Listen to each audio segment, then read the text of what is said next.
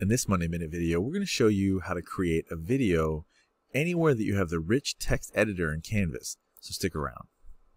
Anywhere in Canvas that you have this rich text editor, you'll see that you have this icon, sort of looks like a YouTube play video. Well, anywhere that your cursor is within the box, if you record a video from that button, it's going to show up there. So go ahead and click that button and you can see that it'll give you these options for recordings.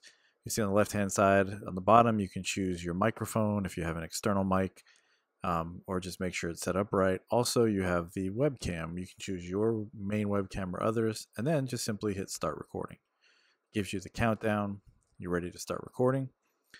And then when you're finished recording, you simply click the finish button. At that point, you can watch the video again, review it to make sure it's what you want it to be. If you like it, you can create the name and then save it. If you don't like it, you can hit the start over button and you can try again.